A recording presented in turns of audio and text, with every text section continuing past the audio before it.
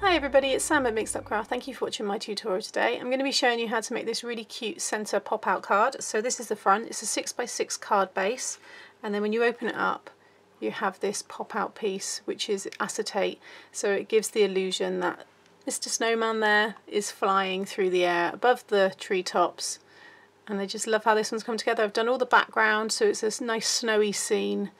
And then again, all of those, it's like flying over the woods. You've got a nice little sentiment area here, so happy Christmas. If you wanted to, you could continue the scene there as well and have that on the back, which is what I do a lot of the time, but I thought this time I'm going to put it inside just so it's something a bit different. Just realised I need to trim that a little bit there because it's just catching ever so slightly.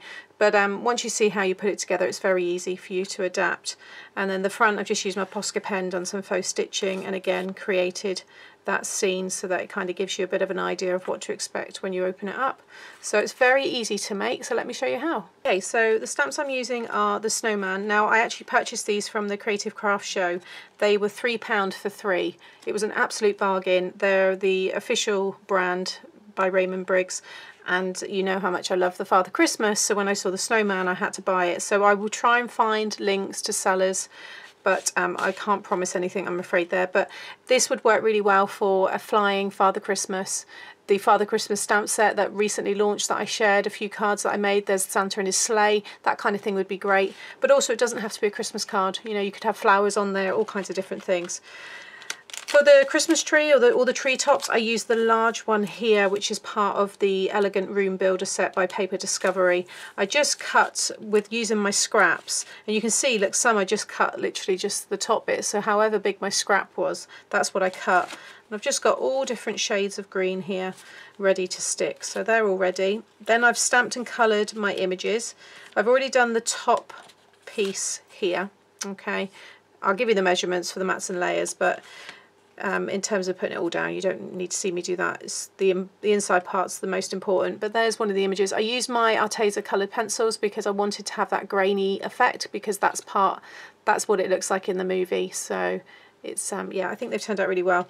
And then I've also done the owl and the hare, and then I've also done the fox there and stamped this piece as well. Again, I'll give you all of the measurements. So first of all, and I've got the Posca pen there as well. So you want a 6x6 card blank. I've cut this from a piece of navy cardstock. So you want a piece that's 12x6 and then score along the 12-inch side at 6 inches and then fold and burnish to give you your card blank. Okay. Then you want a piece of acetate that is 6x12. And the acetate I'm using is the Crafter's Companion. It's this one here, and it's 12 inches by 9, so it's a really good size. So, and it's perfect for using with your Gemini foil press as well. But that's the acetate I've used today. So what you want to do first of all is make sure I get my score lines correct. So let's grab my stylus. So you want to score at 3 and 9. Okay, make sure you push down hard so you can really embed those score lines, and then flip it over and score at 6. Okay, and then leave it that way, don't turn it back over again. Right, that's all the scoring done. Okay, so still with that piece of acetate, that middle 6-inch score line you want to fold so it's a mountain. Okay, just make sure everything stays all lined up. I always like to fold acetate with my fingers first and then maybe burnish, but you can usually do enough of it with your fingers, you don't need to bring in, because sometimes you might scratch it. And then the outer score lines you want to create valley folds. So now you should have this concertina piece. There we go. Alright, so that centre 6-inch score line is going to be a mountain, and then the other two are valleys. So in fact, while we've got that, so then fold it up like that. The two outer sides you want to apply double-sided tape. So I'm just going to run some of my red tape here, if I can find the end, and just run it along, well, just a few strips really. It's just to stick it inside the card. I'd focus on the two long outer sides, and then you can just put another strip through the centre there. Okay, so again I'll just bring it up so you can see that's just a bit of blue fluff that should go in a minute. But there's that middle 6-inch line, there's the valley, it's on the back side. Okay, okay, because that's what we're sticking into the card. So again, there it is all squashed up. So then this side here, and once you see me put it together, it will make more sense as well. It is hard to see the acetate until you start sticking it against stuff. Okay, so now that's what you'll have. So pop that to one side. Okay, what we want to do now is we want to, if you're doing a similar scene to me, is I want to create my snow scene in the background. So this is going to stick here and here. Okay, so if I bring that up, so it's going to stick like that. So all within this kind of 6-inch section, because this is 3 inches, 3 inches, I want to cover with snow. But it doesn't matter if you go over. So basically just, I mean, kind of start about here really. And I never think about it, I just go for it, and then you can kind of fill in any gaps that you might see. Give the pen a good shake. I've already been using mine before I started filming, so I know it's okay, but always give it a really good shake. And right now I'm just doing kind of little, you know, snow flurries, and then I'm going to draw in some larger ones. And it's those hand-drawn larger ones that I think give it quite an authentic look. So don't, you know, like I said, I'm not thinking about it. If you really start positioning them, that's when you kind of, yeah, don't. Okay, so now I've done it like this. Next I'm just going to draw. It might still be a little bit wet. It does dry pretty quick, but I'm going to just do some larger and some a bit smaller. And again, I'm not really thinking about it. Some a bit bigger than others. Let's do a nice big one there. You kind of clustered together. You just want to make some a bit more kind of intense, I guess. Ones that stand out a bit better. Like so. You see, by adding those bigger ones, it gives it more of an authentic look. So again, let's do a big one there. Do one there. And my circles aren't even perfect. Like I said, you don't think about it. And the ones at the bottom are going to get covered anyway. But there you go, I'm happy with that. So I went and done the same as well on a piece here. So this piece here is 3 by 6, and I've just done exactly the same again. I must have smudged that one up there, so I'm just going to do another one kind of next to it. There we go, it doesn't matter. Okay, so yeah, a piece of 3 by 6. In fact, you want 2 pieces of 3 by 6, but one I've done with the snow and one is going to be on the other side here. So now we want to bring in the acetate. Now if you've got anything else you want to kind of stick behind here, then do so. Now we are going to be sticking the trees, but I find it easier to do that when the acetate's down, because you're only going in underneath here and it's really easy to do. So first of all, I'm just going to take the backing off of one side. So I'm just taking it off of the left hand side. Okay, and then you want to line up this edge of the acetate with the edge here, and because it's exactly the same size, it will sit perfectly within that section. And then push it down, and when it goes dark, then you know that you're getting the air bubbles out and that tape is sticking to your cardstock, like so. So now I've got one side stuck down. So then I'm going to take the backing off of this one, and then I'm going to go across to the other side, and again just make sure that you get it all lined up. Okay, now you have your pop-up piece and it all folds flat. You might have to rework the acetate a little bit, but it will all go back into its place like so, and it will stand up nicely on that right angle, so it's got a real nice yeah, it stands well. Okay, then I'm going to stick this piece over here and it will sit perfectly, and that piece I'm going to stick over there. Now again, because I'm sticking onto acetate, I find the red tape works best, so I'm just going to pop that on the backs of both of these pieces.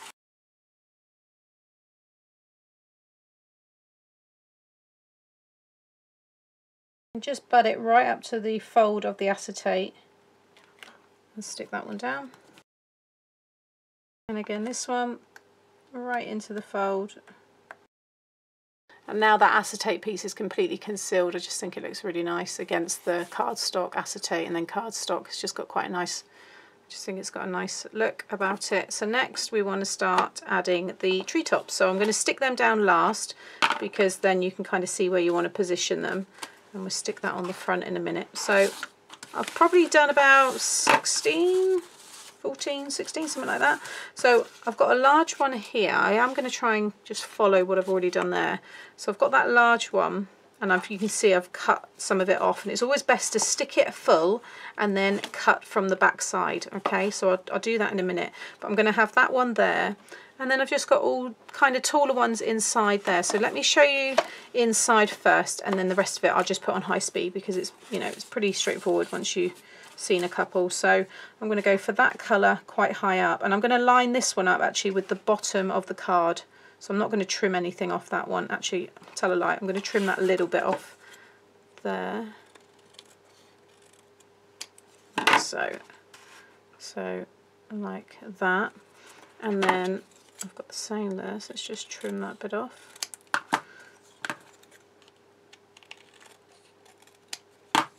And I'm going to stick that one on the other side. So all I've done is just, I'm not putting much tape on at all, I'm just running a strip through the middle, and that's it. You know, it's just a very lightweight piece. You don't need to go mad with it. If you want to use liquid glue, so you've got a bit of wiggle room, you can do, but you just then want to pop it up inside, making sure it stays within that 3-inch kind of space that it has. I'm just lining up the bottom. If you're worried that you won't line it up with the bottom, then come down a bit and then trim it. But now I've got that one there. Then I'm going to come to this side and do the same. Again, just line that one up like that. And then I've got these kind of smaller pieces, which I'm going to sit that one there. So for this one I will use a bit of liquid glue actually, because it's just so small. So just a little bit on the back. And then you can just kind of slide it around. I'll come in a little bit just so it doesn't catch when that folds. There we go. And then let's go for this darker one here. I think I'm going to come in a bit closer to the middle with this one.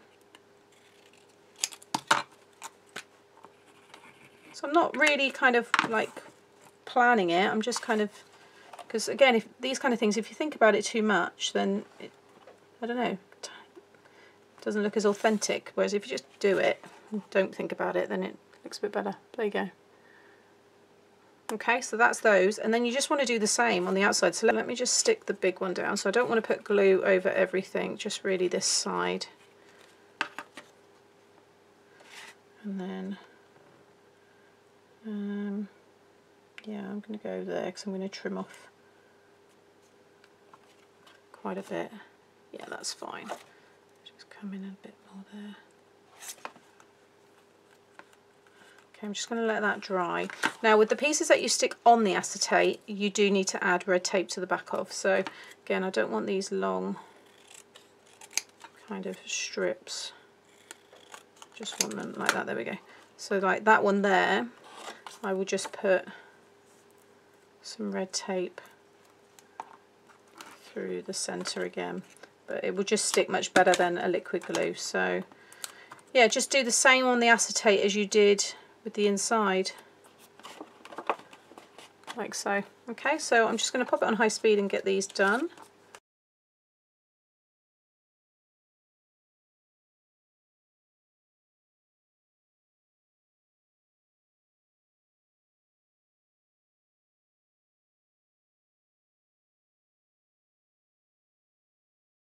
Okay, so that's inside there. Sorry the light's catching on it, but you can just about see it.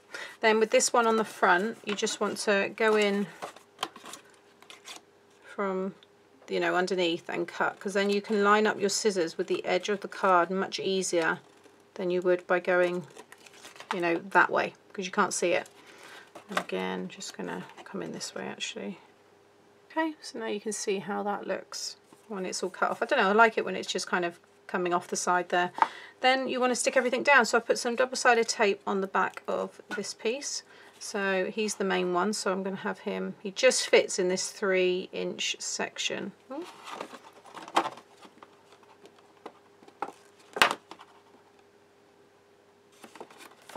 Like so. And then I've got the little owl. He's going to be a bit lower. Like so. And then the little rabbit or the hare. Okay. So whilst that's drying, I'm then going to stick this piece down. So this one here is a piece of 5.5 squared, the white, and then this is 5 by 5 squared.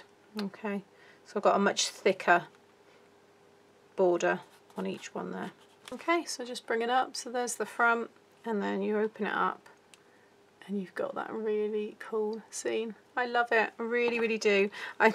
If you saw my unboxing, no, sorry. If you saw my What Did I Get video, you would have seen my excitement when I got these stamps. I couldn't wait to start using them, so I'm really pleased with the card that I've created. And if you're a fan of the snowman, or you know someone that is, and you have this stamp set, then yeah, I think you're going to be, it's going to be really appreciated, but I do need to just sort that bit out. I think I've just stuck it. Try not to go too close there. I mean, it's fine, it's obviously just lifted slightly, so I just need to put a bit of red tape underneath that corner. But yeah, there you have it. So thank you for watching my tutorial today. I hope it's inspired you. Oh, I haven't done my stitching. So you just get your pen and literally just go along nice little dash lines. There you go, done. So thank you for watching. Hope it's inspired you. Please give me a thumbs up if it has, and consider subscribing to my channel so you get to see more. Thanks for watching. Bye.